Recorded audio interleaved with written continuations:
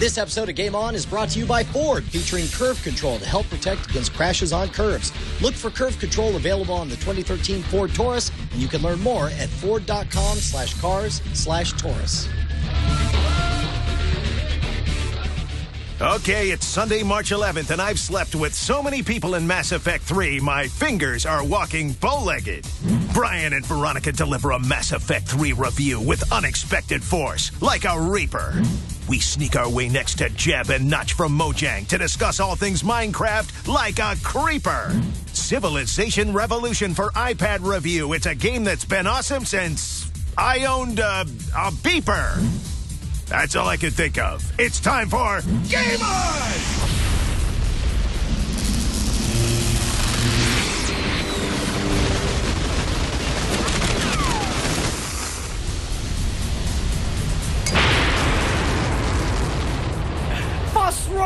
We are on for Game On. I'm Brian Brushwood. And I'm Veronica Belmont, and I am a total hypocrite that purchased the 0-day Mass Effect 3 DLC. I can't believe it. You caved?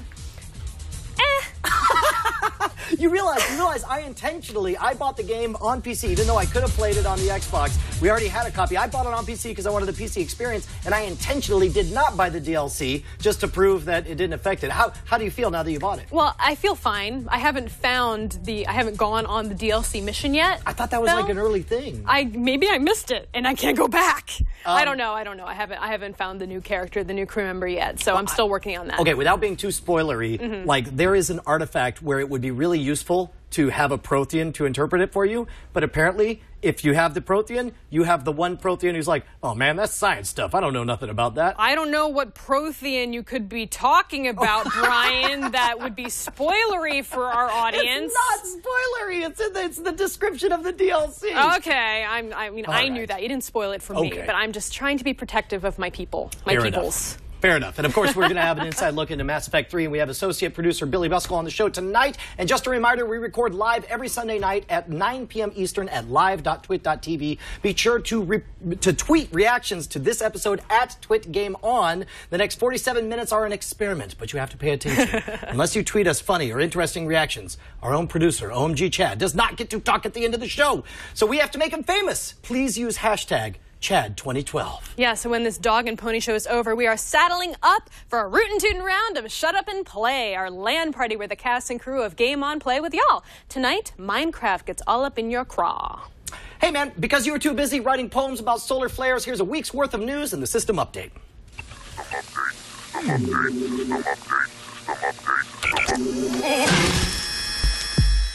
Bad news if you're chomping at the bit to play a PvP arena in the new Diablo 3, even after it launches, which is still a mystery, it will be without the multiplayer feature.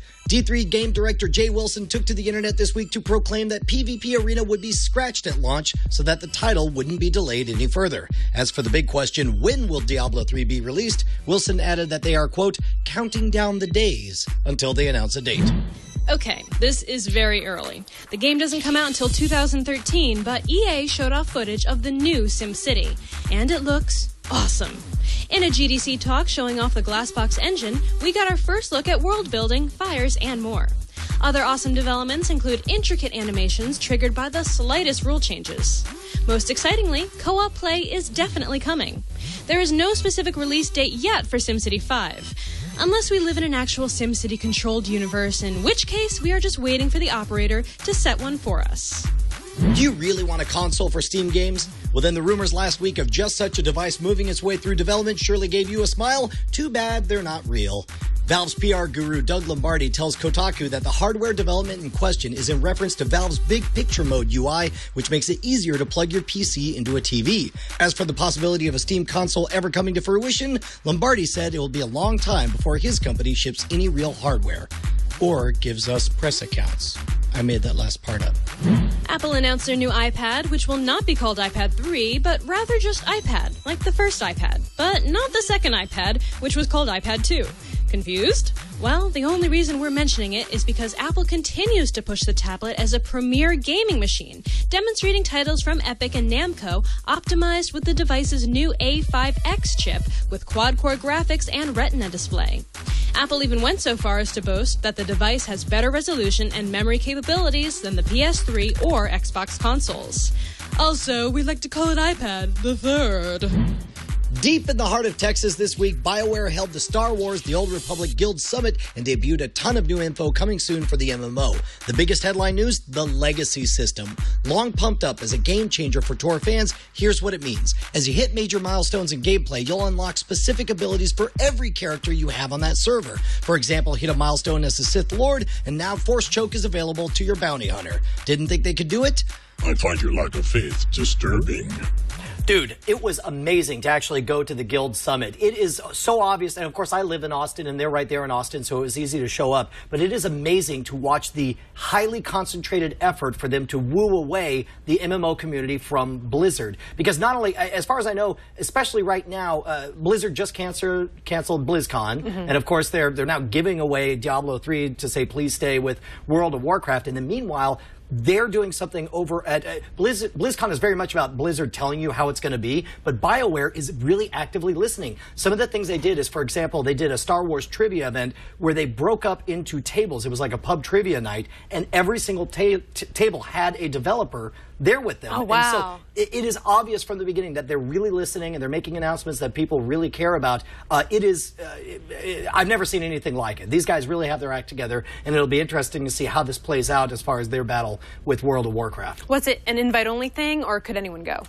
It was, I believe, invite-only. I went there as a press, so I just went to kind of watch. But keep in mind, the folks who are there are not press. These are for the guild, so these are guild leaders. They flew in, for example, your guild, AIE, was represented. They flew them in. It was fantastic, and people really seem to get a lot out of it. It'll be interesting to see where this happens. Oh, I wish I could have gone. Too much traveling and GDC happening and everything that was going on with that. This is an amazing week for It's been a crazy week. I cannot believe how excited I am about SimCity 5.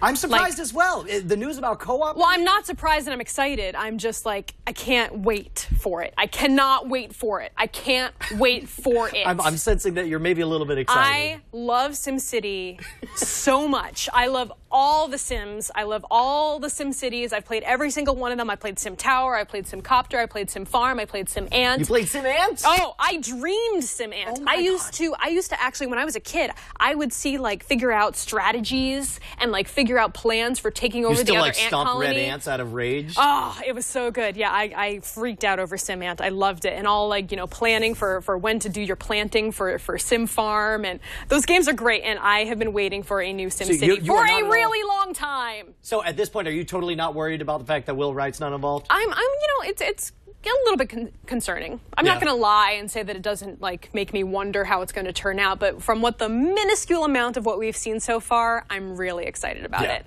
And I don't care. It could be, frankly, the game could be pretty bad, and I would still pay a lot of money for it. I like that moment where you pause. You're like, okay, I'm just going to say it. I'll confess it. And I will still. I've been trying to find a SimCity replacement for a really long time. You've had a SimCity-sized hole in your heart for years. That needs to be filled. If you guys have any recommendations for games that I can play that will fill that temporary void, let me know. But we have much bigger things to talk about. Way bigger news. Yes, there's only one story this week for most of you out there, and that is Mass Effect 3. And Brian and I have foregone food and water to bring you our review in this week's edition of The Score.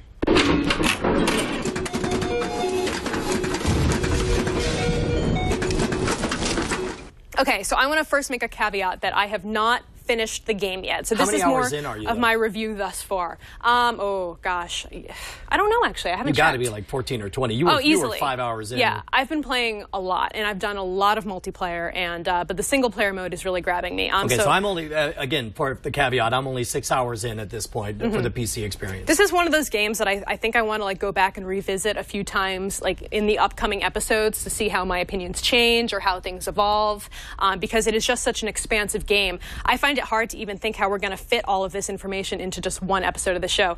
But anyway, I'm playing as a Sentinel, which uses a combination of tech and biotic abilities, as well as some really great close combat, like fighting stuff. You know, you can explode your tech armor and use that as a kind of AoE ability as well. But you can also use it to help with damage. If you haven't played the first 2 games, I suggest that you do so.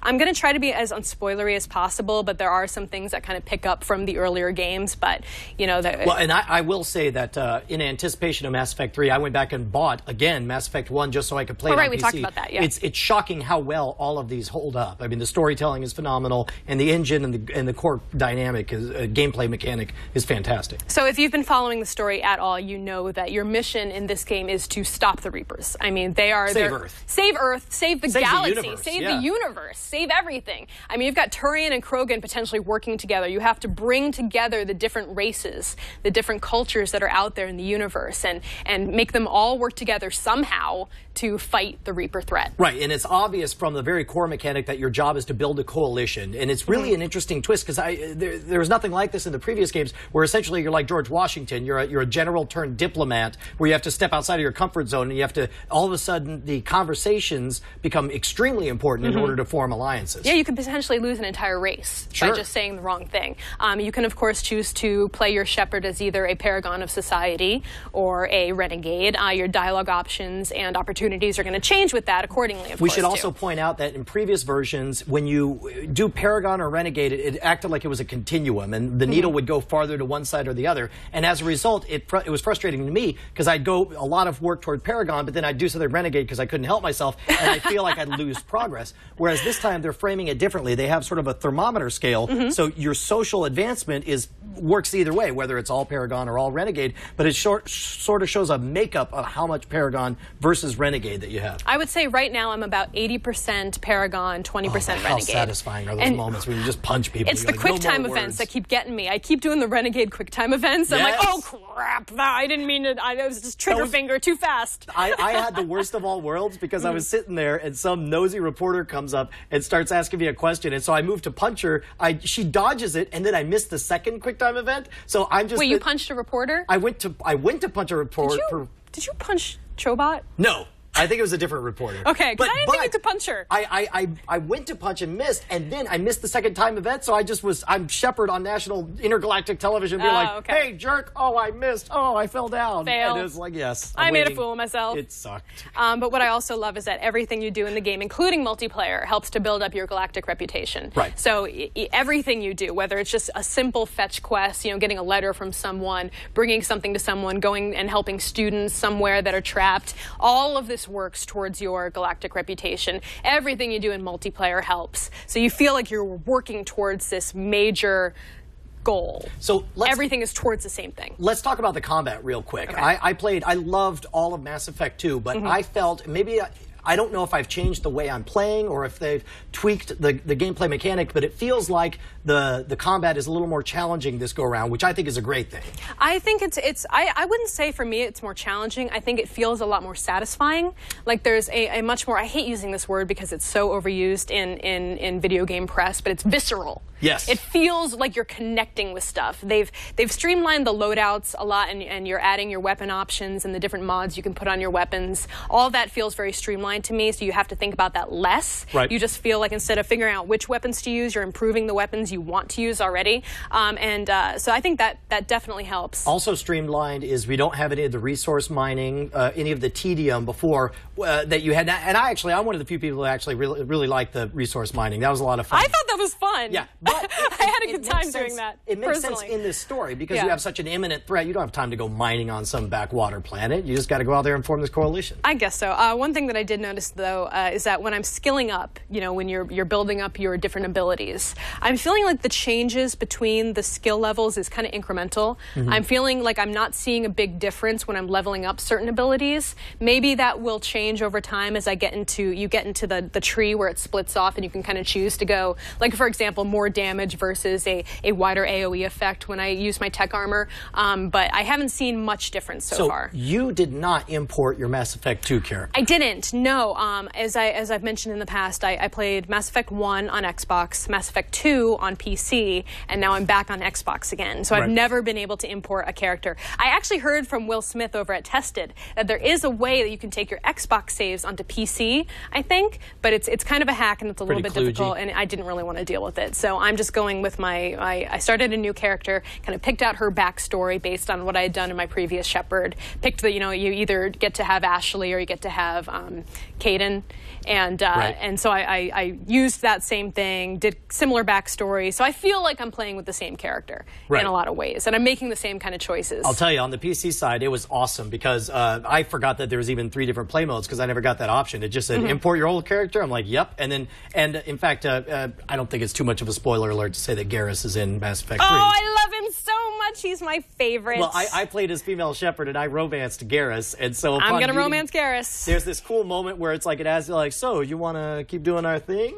our awkward romance with an alien, interspecies crossbreeding? Aren't all the romancing a little bit awkward? Isn't that kind of part of the fun of it? Dude, the Garrus is the most awkward. It's hilarious. He's studying up on like, I guess I tell a joke now. Eh? Yeah, so there's some really great character interactions for sure. I wish that I had been able to import my play from PC to Xbox because I did have a lot of great relationships that I'd like to see copied over. But I also, every single person in my crew died on Mass Effect 2. So really? Basically, I think I saved like one person. I only lost one person. I didn't do very well, on that. But the cutscenes and the characters are just phenomenal as always. I've noticed a little bit of jerkiness with some of the cutscenes that has been bothering me a little bit. So tell me, here's what I suspect it is. I think that the storytelling in the Mass Effect series is so good that it's approaching an uncanny valley with video games. It's getting there. It's getting close enough to a narrative work of art like a movie, and as a result, we notice things. Normally, you don't care in a video game where did that gun come from. It was obviously in your inventory, but you do notice in all the cutscenes when all of a sudden you're like, well, she wasn't there before, and now where did that piece of equipment come from? Which again, all these are good things. It's less like that kind of continuity issues and more like actual graphical issues that I'm seeing. So maybe that's just a factor of, I went back and installed both discs on my Xbox. Maybe that will help going forward. But there was some jumpiness, a little jerkiness. Some of the facial features were a little funny. But I definitely am with you with the Uncanny Valley thing. It's approaching there. It's getting close. Which is great. It still looks awesome. This is what we want. We're approaching a time when a video game can make you cry. By the way, how gut-wreenching was that opening? It's so they everything. Showed major balls with it, dude. It was awesome. There's so much heart tugging and the strings of the heart tugging. I can't deal with it. So one thing you've done that I haven't is you played multiplayer, right? Yes. Is it co-op or face-off? What is it? It's kind of like Horde mode. It feels like Horde mode from Gears of War. So you're playing as a cooperative kind of survival mode. You're trying to achieve certain tasks with your 3 other teammates. But these are isolated from the whole general story. You can't play through the actual story? No, you're starting your own multiplayer character. You can actually have multiple multiplayer characters that you can build up in like an RPG like setting. Okay. So you can they can have their own skills and abilities, their own name, their own uniform colors. Like I have an engineer and I have like an infiltrator, and so I'm playing as those guys and building them up separately. And they're good for different, things within the multiplayer mode. It's a lot of fun. It feels very, I mean, I know it's running on the Unreal Engine, Unreal Engine 3. Right. And so, of course, it's going to have a little bit of that vibe to it. And there are some Gears of War moments. Like they're going to stomp you right in the face. That's like fine. they will get you down. You try to get revived. No, those Geth are going to stomp your face.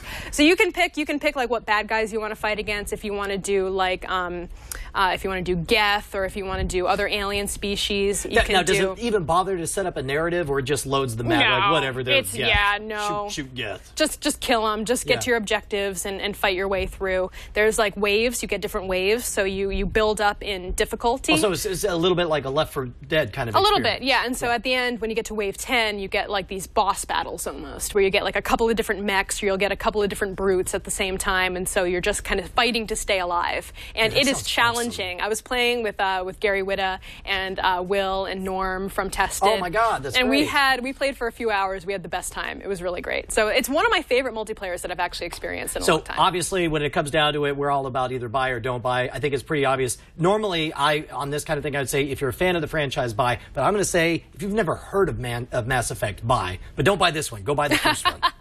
Buy all of them. Yes, exactly. Yes, it's available now, Mass Effect 3 for $59.99. It's on PS3, Xbox 360, and PC as well. PC for the win. Hey, one of the signature elements of BioWare games is their ability to forge a romantic attraction between you and other characters, and then, you know, take a trip to Sexy Town. We count down our top 5 characters from other franchises that we wish we could romance in this week's lead sheet. Initiate countdown. Video game characters we'd like to know. Biblically. Alex Vance, Half-Life 2. In a world of lopsided eye candy, Alex is everything you could ask for in a post-apocalyptic sweetheart. She cracks jokes, cares about your safety, even when you're about to walk into a facility crawling with stalkers. She has a fiery temper towards scumbags who betray the resistance. Oh, what I wouldn't have given to have stolen a moment in City 17. I'd say, Alex, if we die today, I just want you to know one thing. And then I'd lightly trace my pointer finger down her right cheek. My sentence would never quite be finished with words, but rather a frantic orchestra of zippers and grasping fingers would bring us to our ultimate conclusion. Oh, Alex. Number 4, Ezio Auditore da Firenze, Assassin's Creed 2. Who doesn't love a man with a sense of purpose? Take that dreamboat Ezio. He's a nobleman who also leads a secret life as part of an ancient order of assassins dating back centuries. His ruthless quest to murder members of the Templar Order is as brutal as it is precise. I can picture it now. I brush against him in a crowded marketplace. He's still covered in sweat from what was surely a dangerous yet successful mission. He touches my hand, letting me know the feelings are reciprocated. You know I'm married, he says. It doesn't matter. I'm down with OPA, other people's assassins. Jade, beyond good and evil. Let's be real here, folks. Dumb girls just lay there. You want a real roll in the hay? You need a lady with a head on her shoulders. Someone like Jade. Oh, Jade. Your close-cropped hair says I mean business, but your bright green lipstick says business might be a metaphor for sexy rubbing time. She exposed the government for the pigs they are and has a half-pig for a best friend. And of course, she's a freelance photojournalist. It could be like a moonlit night on her island lighthouse. I look into her eyes and say, tonight, let's leave the camera on. Number 2, Nathan Drake from the Uncharted franchise. The flippant sense of humor of Patton Oswalt was Sir Edmund Hillary's adventurous spirit stapled on to Cary Grant's square jaw. Hello, Nate. Note to any man on the planet, look in the mirror every day and ask yourself this question. How can I be more like Drake? If I close my eyes for a moment, I can picture it. The sun setting on an Amazonian river while a rickety boat putters our way down to our rendezvous. Things start to get a little hot and heavy just as the first blow dart shatters the window of our cabin. They can wait, Drake, I say. There's so much to discover. Number 1, Raiden. Sure, you had a troubled childhood, but don't worry. Bri's here to take care of you. You know Raiden is a guy, right? She is? But what about the flowing hair and the butt-shaping bodysuit? Oh, his real name is Jack. I'd take Raiden. Sure, he's a complete psycho, but a half-cybernetic former child soldier ninja really puts a new spin on Ultimate Bad Boy. Sorry, Brian. Looks like you'll need to pick someone else. Unless, knowing he's a guy, you still want him on your list? Maybe. All right. Now, for the record, the chat room is exploding right now. They're like, mad. I'm going to punch a kitten if Lara Croft isn't number 1 on this list. But then other people were saying, Lara Croft in 3, 2, 1, fail. Like they didn't want Lara Croft. So I don't know. What do you guys think? Yeah, the thing is, you can't even blame Lara Croft for being like a bimbo because she's got the smarts, too. Oh, no, she's super smart. And the rockin' body. Yeah, well, I heavy, mean, this is a list. We got this list from you guys. You helped on the Reddit. So Yeah, that's if you don't true. like In it, it's fact, your fault. Blame our Redditors, specifically Trivially Travis and Umbral Angel. If you have a better idea on who should get there, then tweet us to @TwitGameOn right now. Who did we miss? Lara We'll read Croft it. also has a Lara mansion. A mansion? Yeah, she has a pretty sweet pad. Well, I mean, what are you, a gold digger? I'm just saying. I'm just pointing that out. I mean, you know, if you need a weekend getaway. Anywho, in less than 2 years since the release of the beta, Minecraft has found an enviable hardcore fan base. Head honchos Jeb and Notch from Mojang are in town, and we stopped by to talk all things craft.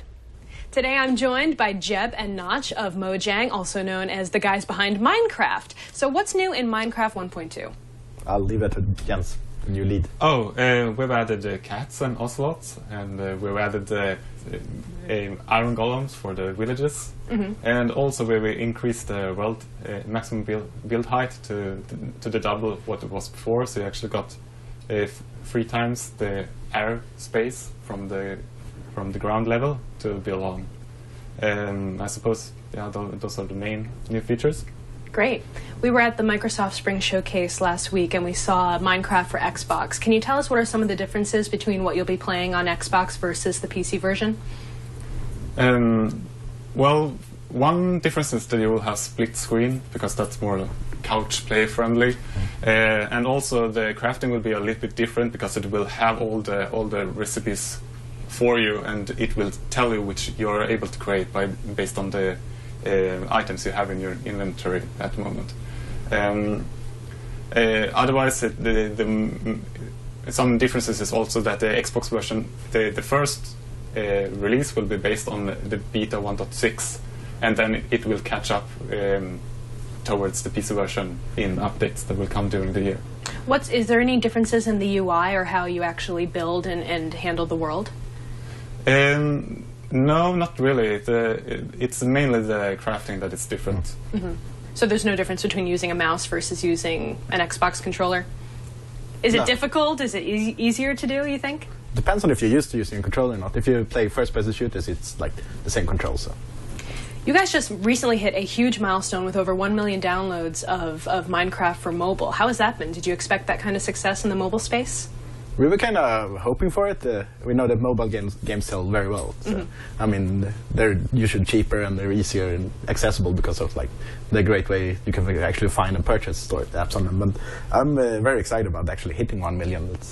It's a huge like landmark. I'm always the pessimistic. Yeah. So I'm very amazed. Yes. I haven't tried it myself. Is it difficult to utilize the tools within Minecraft from the small mobile, UI, or is it actually easier than you would expect? I mean, you can.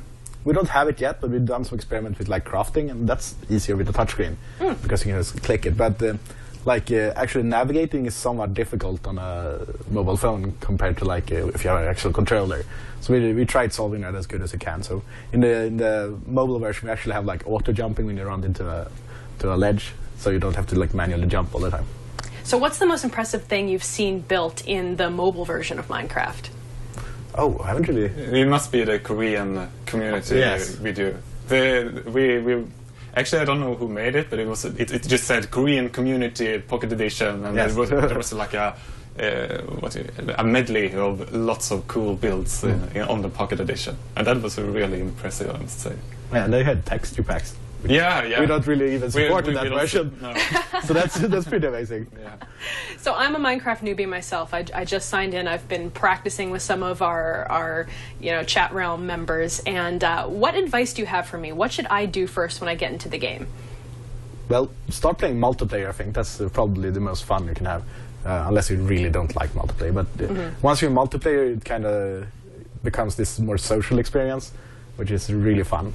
And just play multiplayer and like set some random goal, like we're gonna get diamond, and then just try doing that. Why do you think Minecraft has been such a cultural phenomenon? Why do you think it has taken off with gamers in such a really big way? I don't really know. I tried analyzing it, but it's kind of hard since I'm kind of in the middle of like creating it. It's very hard to understand why.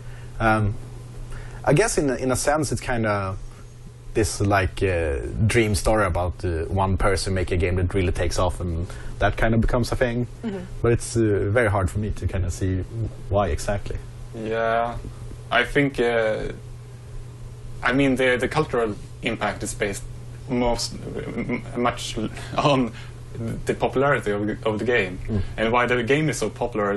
That's also something that can be discussed for a long time, but we talked about it yesterday, that people often like editors and such in games, but Minecraft is the only game where editing is part of the game. It's not like you switch between edit mode and play mode. You actually play and edit at the same time, and I think it inspires people to play the game and invite their friends, and then it becomes bigger and so on. Yes.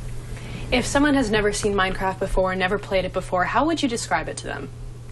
Well, I usually just say it's a world made out of like 1 meter cubes, which I don't know in American terms, like 16 billion feet.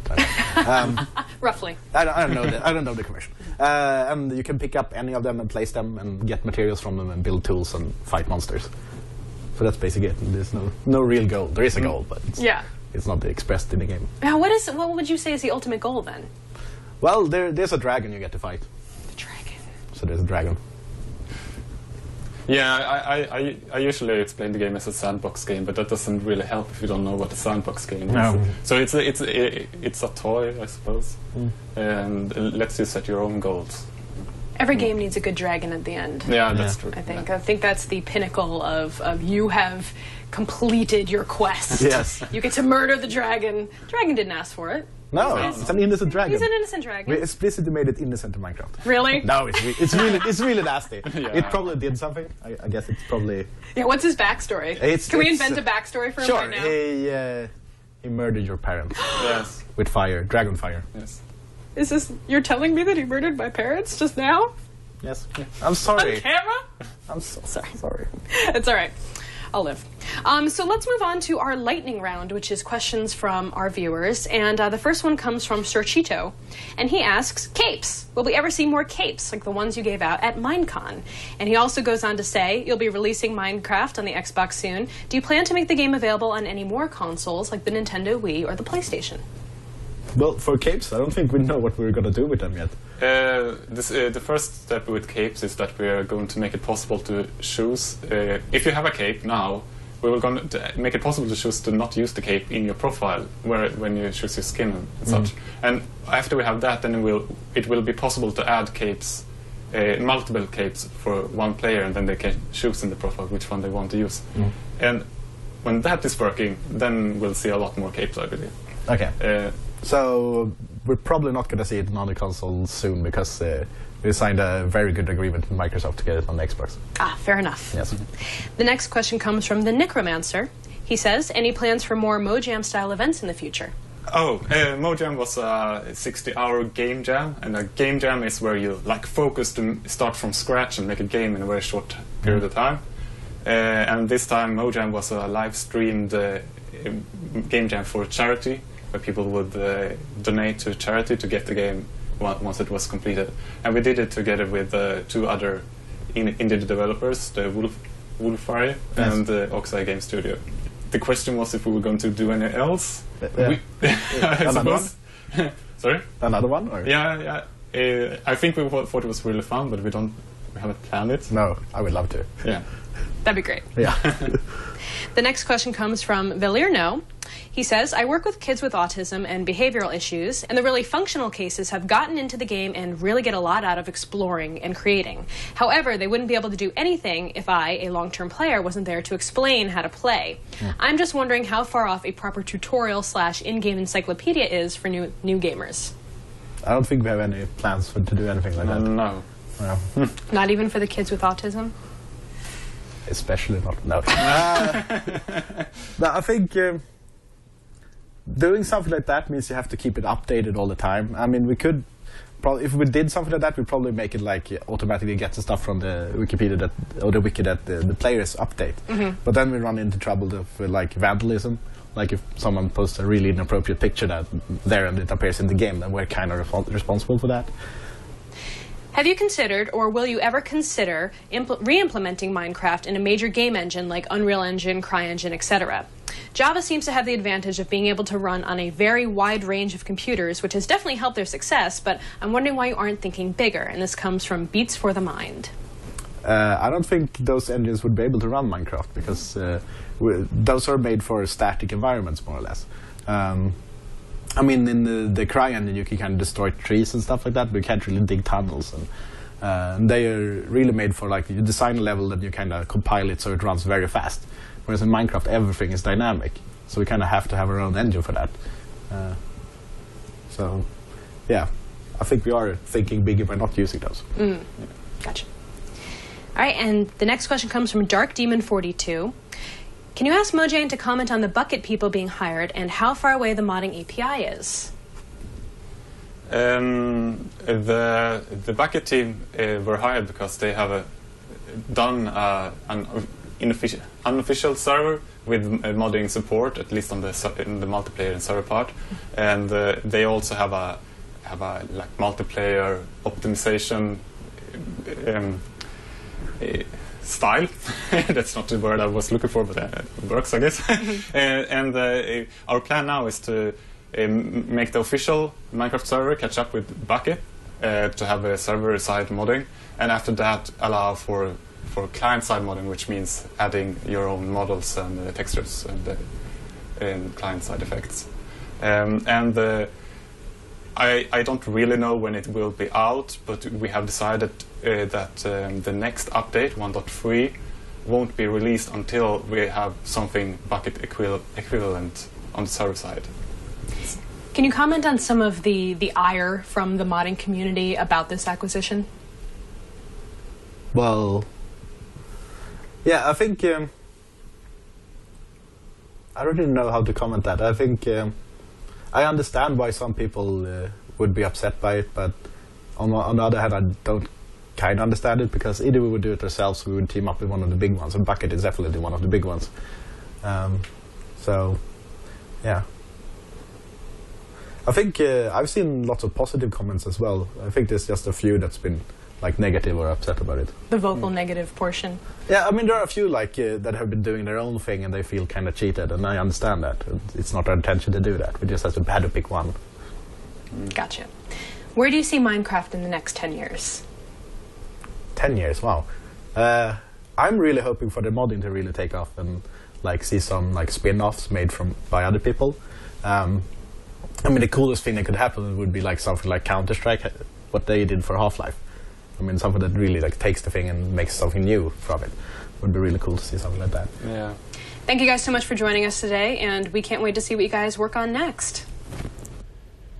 All right, head on over to Minecraft.net for all the info on the game. While you're at it, get in the fast lane, Grandma. The show's almost over, but we still got a few bullets left in the gun. We're going to get the inside scoop on Mass Effect 3 straight from the source. Associate producer Billy Buskell joins us. Plus, Veronica visits an old classic on her iPad. Can she resist just one more turn from Civilization? But first, in case you're not aware of how commerce works, words are used to identify sponsors who pay for this show. This episode of Game On is brought to you by Ford, featuring Curve Control. Curve Control is part of a whole suite of safety technologies on the 2013 Ford Taurus. It helps drivers maintain control of their vehicle when they're taking a curve too quickly. Here's how it works. Curve Control is always looking for potential problems by measuring how quickly the vehicle's turning versus how quickly you're trying to turn it. It pays attention to the roll rate, yaw rate, lateral acceleration, wheel speed, a steering angle, all this stuff I don't even understand. The point is it runs 100 calculations every second. When it finds a problem, it'll rapidly reduce engine torque, it'll apply four-wheel braking, it'll slow the vehicle up to 10 miles an hour in 1 second, and it works on dry or wet pavement. Curve Control helps protect you while driving on curves, and it's one of several new driver assist technologies available on the 2013 Ford Taurus. You can find out more at ford.com/cars/Taurus. All right, well, we are very lucky to be joined by Billy Buskell, who is an associate producer on Mass Effect 3. Billy, thank you so much for joining us today. Thanks for having me, guys. And thank you for hanging out during the show earlier, too. So my first question is, for those who haven't been involved in the Mass Effect universe before, can you kind of tell us where we're picking up on the storyline? Yeah, this is basically, the culmination of this giant war that Shepard and company have been building towards. So, the Reapers have kind of landed at Earth. They're getting ready to, basically rain down on the entire galaxy. And so Commander Shepard starts out on Earth and is kind of getting ready to rally the troops against the Reapers, this huge alien sentient race.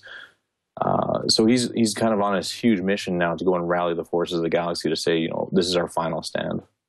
So when you play the game, you got action mode, story mode, and RPG mode. How does that affect your actual gameplay experience? For somebody who hasn't approached the franchise before, how do you explain to them the different modes?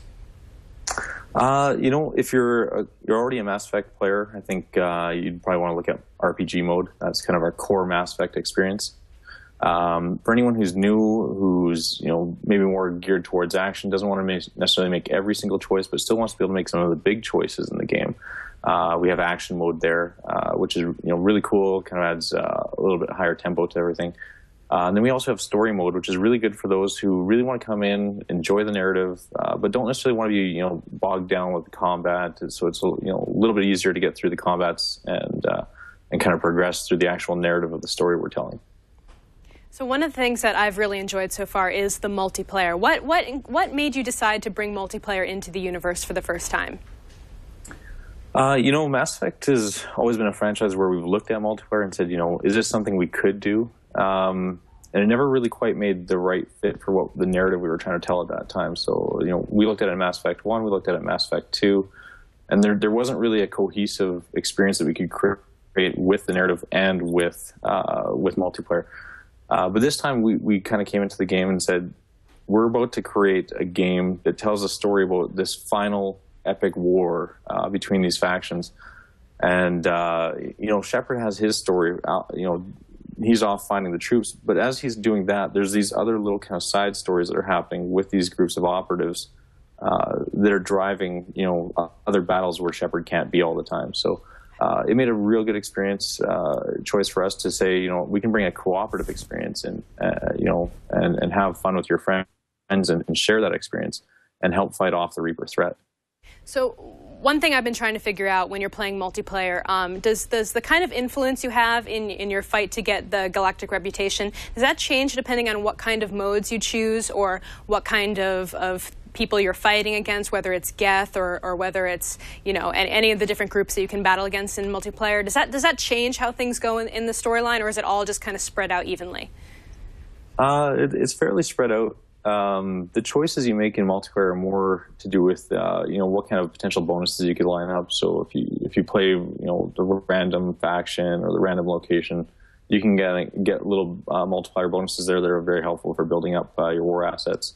But as far as the story is told there, no, each area can actually be attacked several times by different areas. And it's really important to actually go back and revisit those areas in multiplayer because your N7 rating there can actually, your galactic readiness can change over time. So it is really important to kind of go back to those theaters of war and explore and make sure that, you haven't lost ground back to the Reapers as a result. So in Mass Effect 3, you've obviously streamlined the handling of weapons and armor in there. What brought about that streamlining? We got a lot of feedback following Mass Effect 1 and Mass Effect 2, and it's something we pay very close attention to.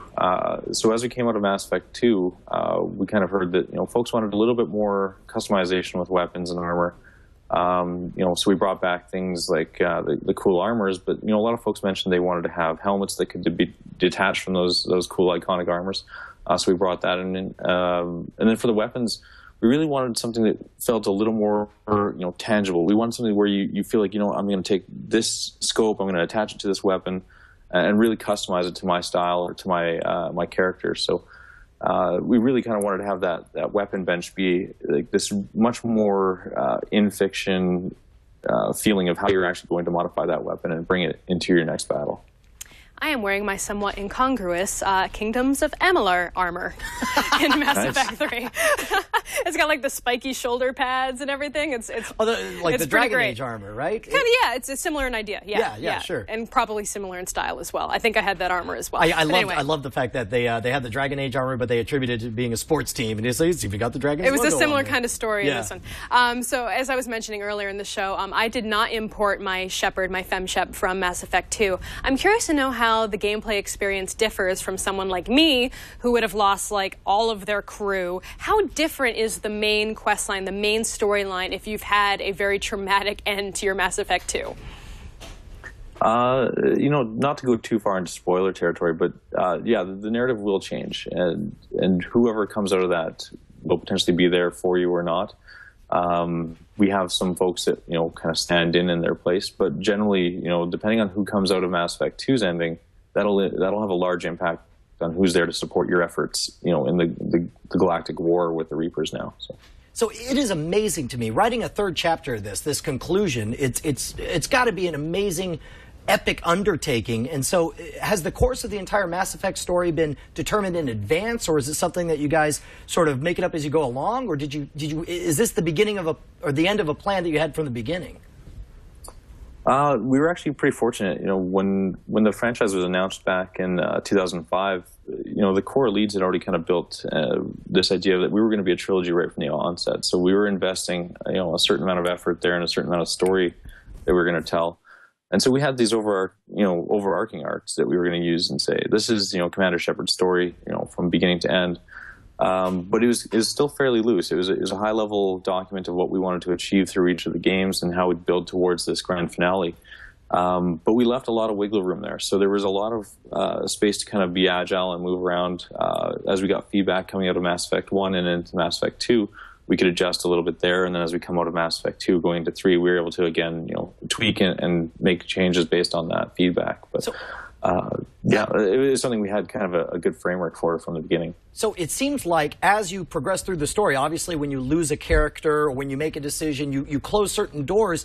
Is it a case where as you progress forward through the games, more and more of the content is created, knowing that certain players will never even have the option to hear it? Because obviously you have to account for an increasingly wide amount of choices. Yeah. We joke it's an expensive way to make a game, for sure. But that really is one of the core pillars of what we try to achieve with that BioWare is we want that really strong element of choice. We want you to have that experience that really caters to what your play style is, what your Shepard is. We hear it a lot, and from fans and from reviewers. Is they often refer to Shepard as my Shepard, and I think that's one of the really cool things we get out of the feedback from the fans is that everyone's right. Is what Shepard is to them could be very different from what Shepard is to me, to a friend, to a coworker, to another fan. So we have to kind of give enough breadth there that everybody can have that experience that they can call their own. But you also have to have enough that you can kind of tie it back eventually to a single story. So. It's funny. I even find it disturbing just hearing people refer to Shepard as he. Oh yeah, no. Like every time I hear it, I'm like, "What are you? Who are you talking about?" So you may have heard Brian and I discussing earlier about how different the combat is feeling. What have you done to change the combat? And is that something that you've taken advantage of with the Unreal Engine? Yeah, we have an amazing team here in Edmonton. Corey Gasper and Eric Fangon and Brennan. These guys basically jumped in and said, "How can we change the combat? How can we make Shepard more fluid?" And so that was a challenge we kind of set out at the very beginning of the project. And so you'll notice now that Shepard is much more agile. There's dive rolls. There's the ability to kind of move from piece of cover to cover without really kind of leaving cover. So we have SWAT turns. We have the ability to kind of transfer from one low cover to high cover. And all of that's to kind of allow Shepard to be a little bit more fluid, a little bit more agile, and kind of take better control of the battlefield. And then, from the powers side, guys like Eric and Bjorn on our team, the gameplay team in Manveer in Montreal, they're, working to make sure that we have a whole new set of powers that are, easy to explore and fun to have, to really push and see what those combos look like. So if you haven't seen yet, but we have a lot of biotic combos, tech combos that create some really awesome results. And if you're playing multiplayer, it's a hell of a lot of fun to play. So I'm still early in the game, and so I'm going to ask for a reverse spoiler here. And I say reverse spoiler because I want to know who's romanceable, or more importantly, who should I not bother to put my smooth moves on? I think that might actually get into a bit spoiler territory, but basically, Shepard does have quite a wide crew on the Normandy now, so it's best to talk to everybody and see who you really enjoy having those conversations with and who do you want to build a relationship with and kind of see where it goes from there. So let's talk about the DLC for a minute. That's something we've been discussing a lot on the show. Some people, myself included, I don't want to say at one point because I still kind of feel that way, were a little bit rankled by the fact that they felt that not doing the DLC would take away from the core storyline and it would cause you to lose a potential crew member that could be very valuable going forward. What did you guys... what do you say to that? And what was the process of coming up with DLC so early in the lifetime of this game? Basically what we had is we finished the game and we kind of go into a phase where we're going through, a significant amount of bug fixing as we prep for manufacturing. As we get into that mode, various team members are able to free up and take on different bits of work. And so we started to prep in those final 3 months before we launched the game to start work on From Ashes. And that's kind of basically where that started. We'd always had an idea that we might want to explore more crew members, but ultimately we couldn't fit it And we were lucky that we had some of the assets kind of pre-built so that we could actually build it. But yeah, that whole DLC pack was basically something that we said, hey, you know what, we have some time, let's work on something really cool and put that out for the fans and let them make the choice. And that's really what it is. It's another choice. If you want it, it's an amazing piece of content. But it won't actually, hurt the game if you don't have it. So if you opt it, you say, nope, that's not for me. I don't really want to have that experience right now. It won't hurt your ending. But if you do go and pick it up, it definitely will add a new flavor. And it's a very interesting squad member for sure. So, okay, I can't find my new crew member. Where do I find my crew member? I'm having this You problem. got the DLC and you don't know where to go to I don't know where to access go it. to find You're the asking crew for a member. straight up I just want to tutorial. know. I have the guy's attention. I might as well ask him. So where do I find him? I don't want to go into the exact location because that is definitely a spoiler, but he is definitely out there. You'll have to spend a little bit of time before you kind of get the whereabouts of where his location is. I will get some kind of alert. Someone will let me know. You'll definitely get a heads up that some anomaly has been discovered. All right, fair enough. All right, well, here's the real question that everyone wants to know. Seriously, this is an epic conclusion to the story. Is it the conclusion with a capital C? Is this really the end of the Mass Effect franchise? You know what? It's a pretty big universe, and I don't think we'd ever say. I don't think we'd go with never say never. This is certainly the conclusion of the trilogy with Commander Shepard right now. But given, like I said, it's a huge universe that we've built over the last few years. So yeah, I think we have some more space to explore down the road. All right, Billy, thank you so much for joining us tonight. We really appreciate you taking the time on this Sunday evening to talk with us. And where can people follow you online? If you want to follow me on Twitter, it's Alien, so EHLIEN. It's my clever way of spelling alien in Canadian language. So. Alien. I like that. All right, well, there are games that are good, and then there are games that change the way you view the world. This week, Veronica suffers from delusions of grandeur in this week's App Diction.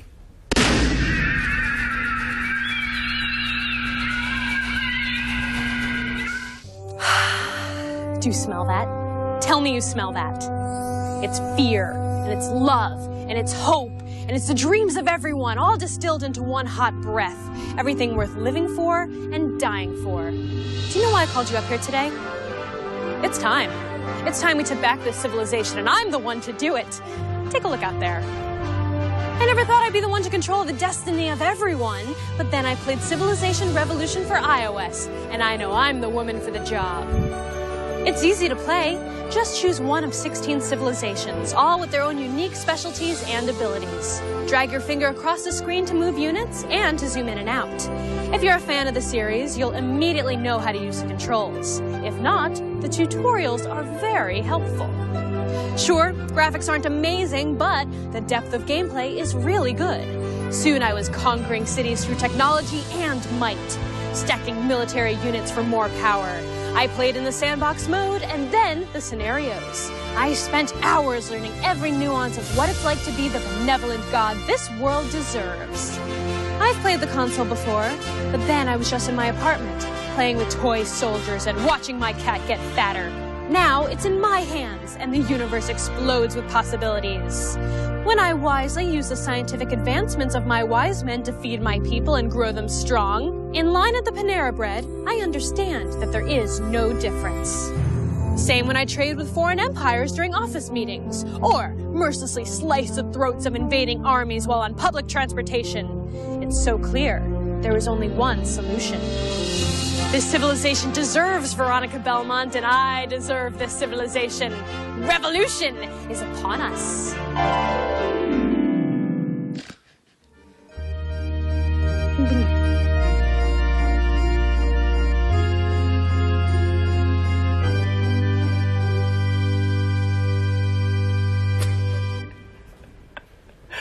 General Cat. Dude, I will vouch for Civ Revolution. It is 90% of the Civilization experience. I play it at the gym all the time. It makes 90 minutes of elliptical go by just like that. It's incredible. I also find that Downton Abbey does the same thing. Fair enough. Anyway, Civilization Revolution is available for $6.99 on iOS, and my cat Devo is not for sale.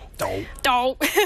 Glenn Rubenstein is the producer and host of Shut Up and Play, the TWiT LAN party. It's a program where tonight we will all play Minecraft with anyone else who wants in. Why, look, if it isn't Glenn Rubenstein now to discuss Shut Up and Play. Hello. Hey, what's up, everybody? I am indeed Glenn Rubenstein, producer and co-host of Shut Up and Play, and tonight, Sunday, March 11th, we have Minecraft, also with some Rock Band action going on. If you want to get in on Minecraft, go to the chat room TWiT Live 3 on the TWiT IRC server. And next week, Sunday, March 18th, Trackmania is back. We're doing Trackmania Nations Forever, which is a free game that you can download and play along with us on the PC, as well as Trackmania 2 Canyons. If you want to RSVP for that, send an email to twitlandparty@gmail.com, and we will see you next Sunday here on Shut Up and Play. Oh, and by the way, everyone, Glenn said I could say his name however I want. Yeah. It can be Steen, it can be Stein. He's Ambistynuous. Ambistynuous. By the way, Glenn, I'm sorry for talk blocking you last time. I had him put in the teleprompter. Thank you, sir. to let him talk. Let Glenn talk.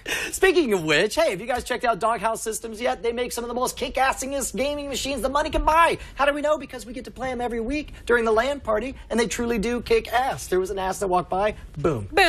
Kicked. So when you're ready to level up, use code GAMEON at checkout and they'll double your memory for free. Click on the banner ad at our TWiT homepage to learn more about the Double Your Memory promotion. All right, well, we have finally done it. Your tweets have finally brought well-deserved attention to OMG Chad and his army of opinions. Chad 2012. Let's hear from the man right now. Hey, Chad. Thanks. Hey, so Mr. Maxilonson, I can't really pronounce usernames at all, says, looks like the new iPad is a pretty legit gaming console. Makes me completely forget about the PS Vita hashtag Chad 2012. Oh. You guys excited about the iPad as Dude, a I'm gaming telling you, console? man, once people change the way they expect to interact, I mean, I've said this before, the only thing that Vita has going for it is physical controls. Once we move beyond it, and if they're so important, then there'll be a peripheral. I'm telling you, iPad gaming is where it's going to be. I think we need to see some more peripherals. I think that's truly what I'm waiting for. Yeah. I think there will always be a need to have some kind of analog control. Like, touchscreen is great. Touchscreen works for a lot of things, right. But there are just some types of gameplay where I want to have a controller in my hand. Yeah, I can't imagine playing something like a Street Fighter 2 type game on an iPad. I mean, there's been plenty of shooters, but they just don't play as easily or as, it's the interaction isn't as good as you get with a controller. Yeah, get out there, make some Bluetooth peripherals, all you geniuses out there. And then also Troy Hutch says, remember SimCity Societies? It was the last Sim game. It was made without Will Wright and Maxis, and it was horrible. So he doesn't seem that excited. We don't need your negativity around here. We believe in SimCity. All right, well, it's going to be awesome. If what we've seen so far is any indication, considering it's not coming out until 2013, I think they've got some time for polish. They've got a little bit of time. Oh, right. I'm keeping my hope. Keeping my hope alive. And then finally, Total Dial 95 says, how about Shell from the Portal series for the lead sheet? Okay. Also, Chad for 2012. Now, the weird thing is you never even see Shell. She doesn't. Well, you see her. Well, you kind of. see her yourself. You see her through other if you get your portals just right, you can kind of see her coming in and out. Like, she's not a real person. You don't think that's kind of sexy in its own way? That's how you romance yourself, is that you make two portals, and then you lean in and you kiss yourself. Oh, you just went to the romancing yourself. Okay. Chad, anything else?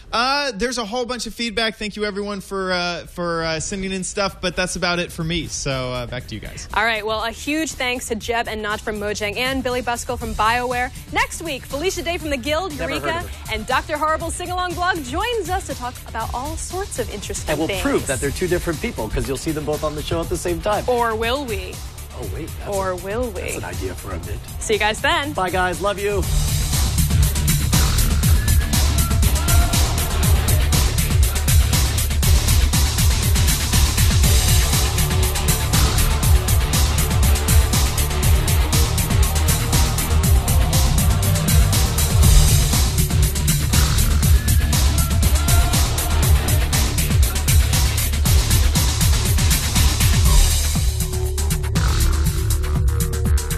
Outtakes. Hey, hummingbird.